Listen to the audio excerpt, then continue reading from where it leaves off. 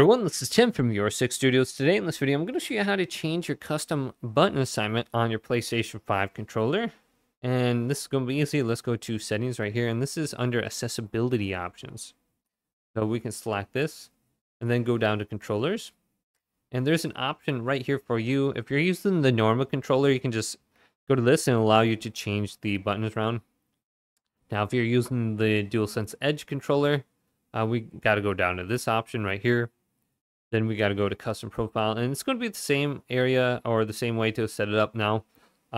Just choose a profile, go to custom button size on the top, and then just select the button. Usually, since I have the Edge controller, I just put O right here, and then I put X on the other side, and that'll be jump and crouch on my back paddles.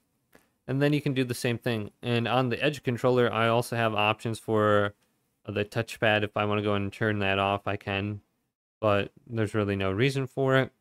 And then just apply it, and then you can see that represented on your screen. So hopefully this video did indeed help you out. If it did, leave a big thumbs up and subscribe my channel down below for more technical videos coming up next on Your Six Studios.